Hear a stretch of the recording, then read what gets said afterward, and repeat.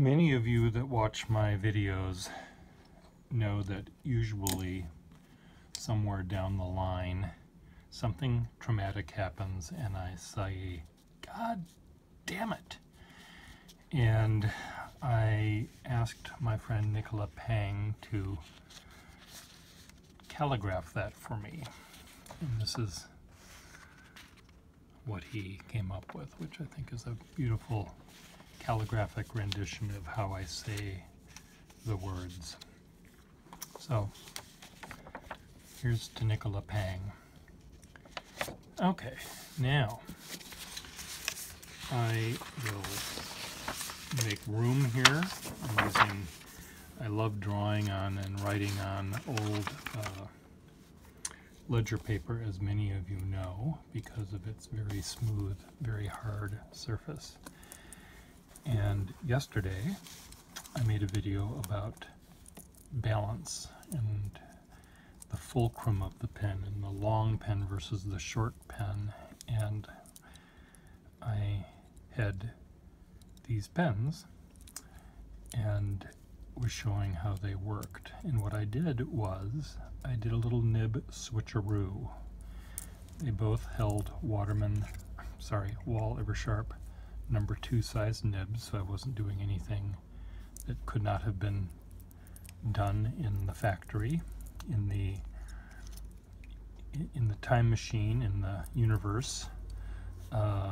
If we go back into our universe, originally this nib was on this pen and vice versa.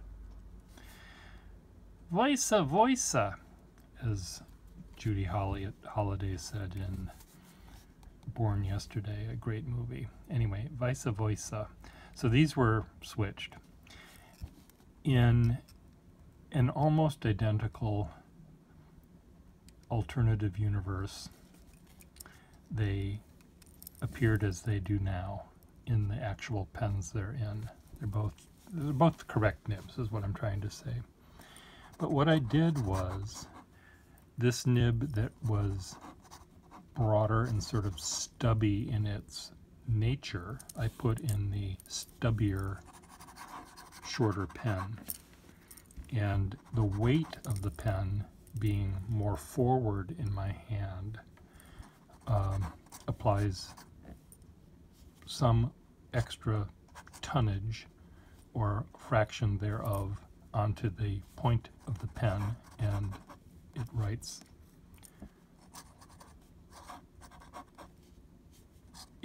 in the manner it's meant to write, meaning the stubbier, broader nib makes a wetter line, a broader line, because of the weight is in the front. Conversely, this nib now, being in the longer pen where there's weight in the back, it allows, yes, a little bit of weight on the bow of this pen, again depending on where I hold it. The weight on the back of the pen lifts up, or tends to lift up onto the bow of the pen, and I'm able to get a really, really fine line. When this nib was in the shorter pen, being that there was more weight forward, it was just slightly harder for me to get the really, really fine lines, because I had to intentionally pick up the weight of the pen a little bit more than I have to here. Even though the pen itself is in total heavier, the weight on this side of the fulcrum, being the fleshy part of the joint between the index finger and my opposable thumb, the weight pulls back, and it is, relatively speaking, lighter on the bow of the pen. So it's actually very interesting. If you have, try this experiment at home. If you have two pens with, a fine, very fine nib that you love writing very, very fine lines with, and it's in a short pen like this, put it in a longer pen and post the cap on the back and see if that weight causes you to write differently. Now as you know, there's all sorts of things that determine ink flow and weight and how well a nib works, the feed position, the where you hold the pen, whether you hold it up close or whether you hold it way back. All of this will determine various and change various things for you, but I think the idea of just testing out how a nib writes differently in a pen that's forward heavy or one that has weight on the back lifting up on the pen would be an interesting experiment for you to do. For you, not so much, but for you, yeah. You, the sensitive, and I mean sensitive, I'm saying sensitive in a sensitive way. I don't mean to do that. You, as a thinking being, and also sensitive to all of the feedback that you're getting from a writing instrument, will, I hope, see that there is a difference, because yes, there is a difference. And I'm pretty sure if you're sensitive, you'll be very aware of it. Something more than just saying, yeah, this is a short pen. That's the easy way out. You can see that without trying it. This pen is shorter than this one. But it's the way the weight will affect the line weight of the pen nib and the ink is what I want you to sort of test out. Now, switching these nibs back where they actually existed for the first 80, 90, 100 years of their existence, I could easily do, and I'm perfectly happy to write with them. There's nothing wrong with the way they were.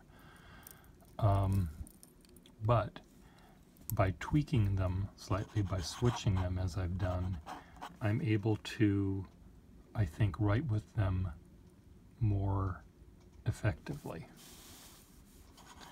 And you know, it's a subtle difference.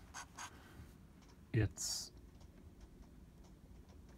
subtler than if I'm wearing a pair of shoes and a slightly thinner nylon sock as opposed to shoes with a slightly thicker sock. Your feet fit differently.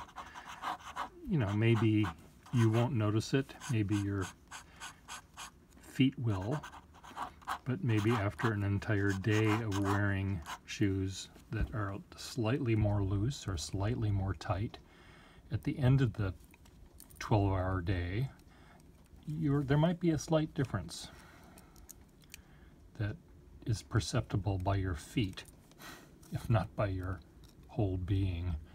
But try that out. Try switching some nibs, and again, try to ignore the differences if you can by maybe the feed, even though that's an important part of it. You know, if there's a difference in ink flow because of some other factor, try to ignore that if you can. But just try the experiment with how this feels on in your hand, and if it makes you, writing with a shorter pen like this makes you sort of press down more, maybe that will be the case. So I'm doing the shell game. You'll never know. I should have had, if I had 3 pens and 3 nibs, Papa Bear, Mama Bear, and Baby Bear, and 3 different kinds of nibs, and did all sorts of different switcheroos.